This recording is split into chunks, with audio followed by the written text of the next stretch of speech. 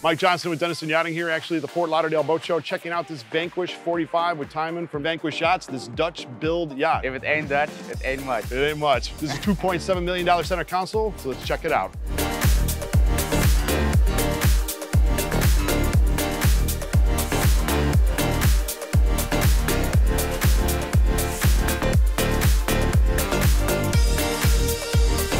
So let's talk about the engines. These Mercuries, check these Mercuries out, these Verados. This is powerful. So this boat has a top speed of 62, 63 knots. With this boat, with this bow, it has 2 spray wheels. It's very comfortable, it's very dry boat. With the way these Verados work too on the joysticks, which we'll show you in a second, they actually go in and out, so they work almost like pods, so you can actually bump this thing up to a dock. So let's kind of talk about the entertainment space. How is this thing laid out and how is it designed and the thought behind that? The owner of this boat wanted to have a lot of sitting area for his guests. But because it's aluminum, you can customize your whole layout. For example, you can cut this part so you can walk through via the port side to the bow as well. So you can do whatever you want. You can lower up the table, make the table bigger or smaller.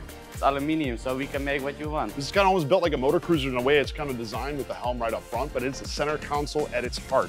Look at these types of seating you have between, you have it off the stern to kind of watch as you go to see your rooster tail. Most importantly, you have a way to entertain with everybody, sit with everybody, and really get everybody real close, especially while you're underway. And as you can see throughout this entire deck, it's all teaked out. Really, really cool feature about this boat we want to kind of highlight is the way the windows are designed in this. You have a full 360 view. Just a great feature of this boat. Got a little bit to it with these center consoles. They got a little bit of girth to them. They got it's just an industrial feel. So we got Garmin displays. We got everything from the power here off the actual Verados. We have our own Vanquish steering wheel, typical Vanquish. And we have, of course, we have AC in the cockpit. You can see with this gangway going down to this cabin head right there, all the way up front in the bow. And as you get with any center console for entertainment, these big bunny pads, dinette tables, settees, front bow seating. One thing we're gonna talk about too, is we mentioned a little bit about the anchoring on this. The anchorings are designed underneath the hull, so when you drop them, you can't see them. So this boat actually looks like it's floating in the water, but also keeping stable. Very cool feature.